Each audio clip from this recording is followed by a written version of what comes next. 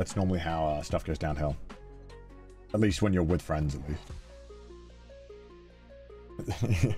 You know what I mean? Like, the quickest way to ruin friendships is to start discussing how much you're going to pay each other, I think. Unless there's, like, a very simple answer to it. Dashcam was great. It's always having fun things let around because he has an interesting way of seeing things. Yeah, I think we had a really good dynamic. This time we didn't have guests.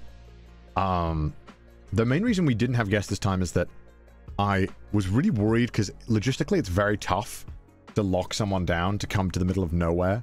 And I was like, you know what? I kind of want to just see how it goes with no guests to really like allow everyone to kind of like lean into the dynamics that were being made. And I think it worked. I think it worked a little better, I think. I felt like I liked that we just got 4 days to just banter with the same people.